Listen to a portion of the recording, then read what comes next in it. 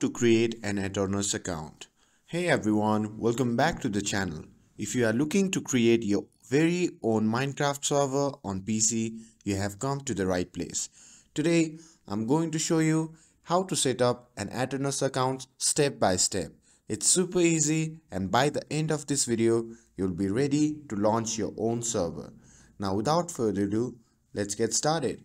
So first thing first, open your browser on your PC and head over to the Aternos official website. And once you are in the home page, you will see a big blue button that says play. You simply need to click on that. And now this will take you to the login page where we are creating a new account.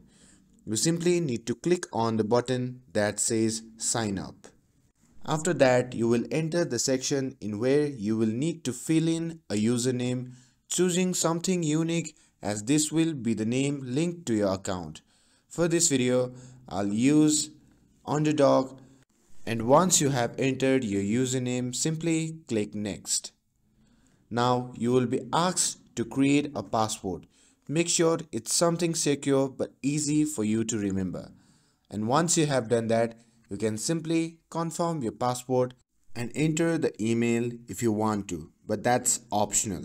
And after that, you can simply click on sign up.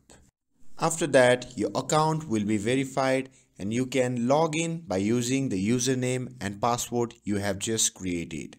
And once you are logged in, you will land on the Aternos dashboard. This is where the magic happens. And that's it. You have successfully created your Aternos account on your PC.